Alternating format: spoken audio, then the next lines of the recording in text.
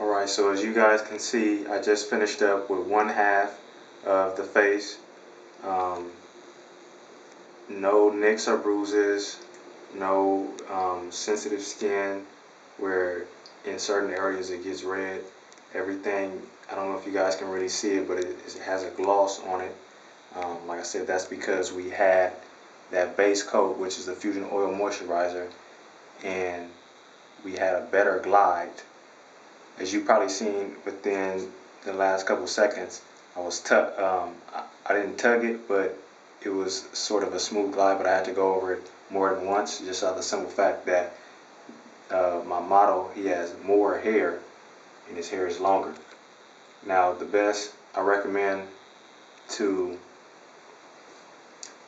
use some trimmers to trim down the hair a little bit more so it can be more easier for you and less time consuming. But in general, as you can see, like I said, we did half of the face and it's smooth. You can feel it. It's real smooth. No extra hair. You don't hear the little hairs. We went with the grain, and then we also went against the grain to cross check.